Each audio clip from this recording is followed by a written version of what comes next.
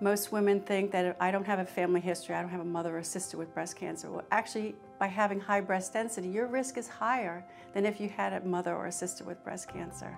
So women don't talk about that, but it's something they need to recognize.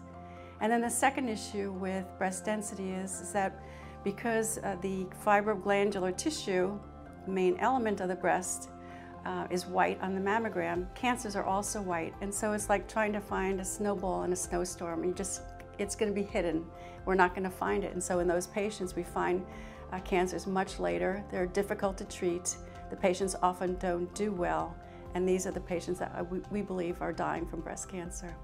So we believe that women need to know, just as they know their cholesterol or their blood pressure or their the blood type, they need to know what their breast density is so that they can have the appropriate screening. And we have, as I said, many tools available to find these additional cancers in patients who have high breast density. When you're relying on the tomosynthesis, the image to determine density, I think it can be a little difficult because you're looking at lots of images and more difficult to decide in your mind what breast density is there and give it a number. So I think Volpara is really helpful in that regard, so you don't have to worry about how much fibroglandular tissue are you seeing as you look through some 30, 40 tomosynthesis images.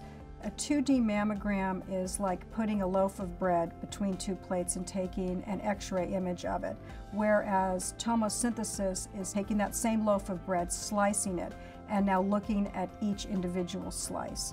So if you have something hidden in the center of that loaf of bread, it will be very hard to see it if all you have is that big loaf X-rayed as a total one object.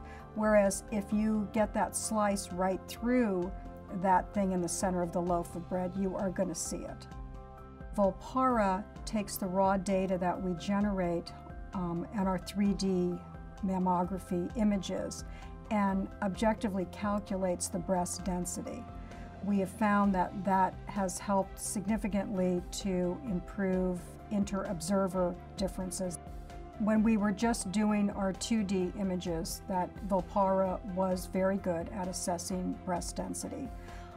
We have found that it is equally good at assessing breast density now that we are purely doing tomosynthesis on patients. By using Volpara, we feel that we have an objective measure of what their actual breast density is, better than what we could do visually.